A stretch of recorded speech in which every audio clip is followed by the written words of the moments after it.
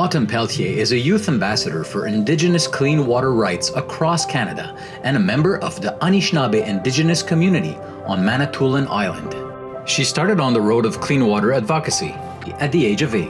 At an Assembly of First Nation event in 2016, Autumn bravely approached Prime Minister Justin Trudeau with her concerns about the unclean drinking water and the effect of the Trans-Canadian pipeline on sources of Indigenous drinking water in Ontario.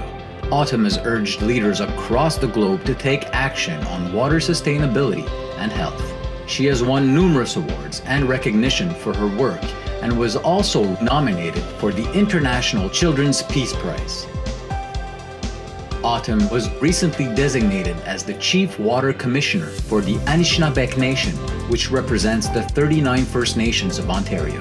Today, Autumn has well over 100,000 followers on her social media channels and uses the platforms to advance her message about water sustainability and the importance of clean water.